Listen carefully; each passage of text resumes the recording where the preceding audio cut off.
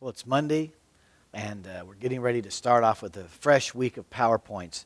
We're still in Psalm 71, and we're in verse 12 today where it says, "O God, do not be far from me. O my God, make haste to help.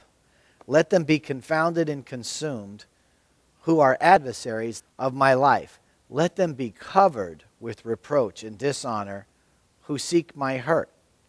Isn't it interesting how in these Psalms, how very transparent the psalmist is with God? And that's the point that I'm trying to make this month. That is, you and I come together. The scripture says where 2 or 3 agree and praying, asking anything, that the Lord will do it. So my question to you is this: will you allow the Lord to deal with your adversaries? Because see, and I know we battle not against people, not against flesh and blood, but there are spiritual adversaries that are stopping you from your prosperity, stopping you from stealing your time, stopping you from answering the call in your life.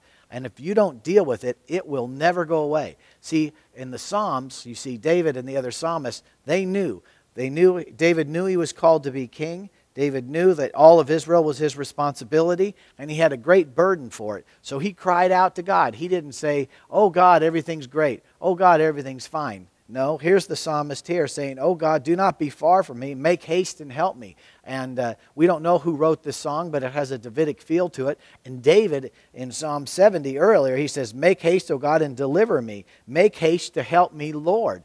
And that's what I want to talk about this morning, is we need to besiege the Lord to help us now and deliver us from our adversaries. So let's agree together. I'm agreeing with you. You'll get free, I'll get free, so that God's kingdom, we're the Israel of the Lord. Amen? Let's let these enemies be stopped once and for all. Father, in the name of Yeshua, I come in agreement with my partners. And Father, we pray your word and say, our adversaries are after our life. Let them be covered up with reproach and dishonor, those who seek hurt. But Father, my hope is continually in you. God, don't be far. Don't hesitate to answer this prayer. It's Monday morning, and I need a good week. This week needs to be the best week I've ever had. Lord, go before me and bless me, I pray. In Yeshua's name, amen. God bless you, and I'll see you tomorrow.